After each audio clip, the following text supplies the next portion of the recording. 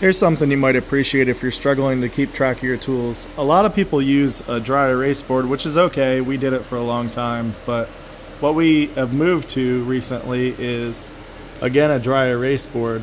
But I got tape that's meant for dry erase boards and created a grid here, and we've got basically just a calendar with numbers on it.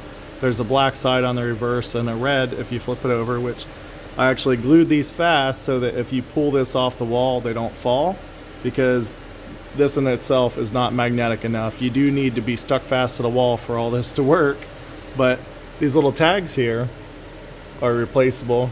You can print a label and they're easy to take in and out, right? They got a plastic protector, and what we did was just bought like 120 of these, and every tool that we ever run we're going to have basically in a pile there, organized, whether it's end mills or chamfer mills, things like that. And we'll just be able to grab them and put them on and off the machine quickly. If you are looking for links, I'll put them in the description below. I'll have links to this on our website as well.